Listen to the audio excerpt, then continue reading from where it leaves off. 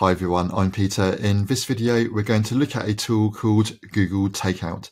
Now, unfortunately, Google Takeout doesn't actually let you order takeout like pizza, but what it does let you do is take all of your files and emails from your school or college Google Workspace for Education account and transfer all those onto another Google account. That other Google account could be a personal Google account, or it could be a Google account at another school, college, or university.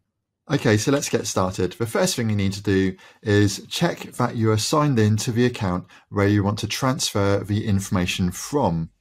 After you've done that, you just need to select your account picture and select Manage Your Google Account. This opens up a new tab, and if we scroll down a little bit, you'll notice we have an option here called Transfer Your Content. So if we press Start Transfer, and it's now taken us to takeout.google.com/transfer. And now we're on this page. It's just worth double checking that we are signed in with the account which we want to transfer information from.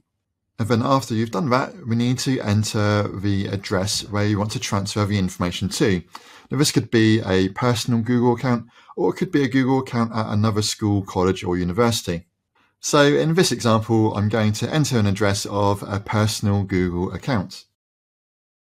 And then after entering that address, I just need to press Send Code to verify that I do own this account. So now I just need to switch over to my Gmail tab with my personal Google account loaded, and then we've got the verification email, and let's press Get Confirmation Code. And now we need just to copy this code back into this box, and then press Verify. Now we're almost good to go. It's just confirming the details before we start the transfer. So here on the left-hand side, we've got the account we're transferring from, which is my college account. And over on the right-hand side here, I've got my personal account where I want to transfer the information to. Below here, I can select whether I just want to transfer my Google Drive content, Gmail, or both. And there's also a message to say here that people I've shared files with will still have access to the originals after the transfer. And if you'd like to find out more about the transfer process, just press the Learn More link here to find out more details. Okay, so I'm happy with all those settings. So now let's press Start Transfer. I then need to type in my password again just to check it is me. So this is the password for my source account where we're transferring the information from. And that's it. Our transfer is now in progress, and it's just letting us know it could take up to a week for the transfer to complete. And we'll get an email once it's successfully finished. This option works really well if you're transferring Google Drive or Gmail content from one Google account to another Google account. But what if you wanted to transfer that content to an account which isn't a Google account? And plus, this transfer option only works with Gmail and Google Drive.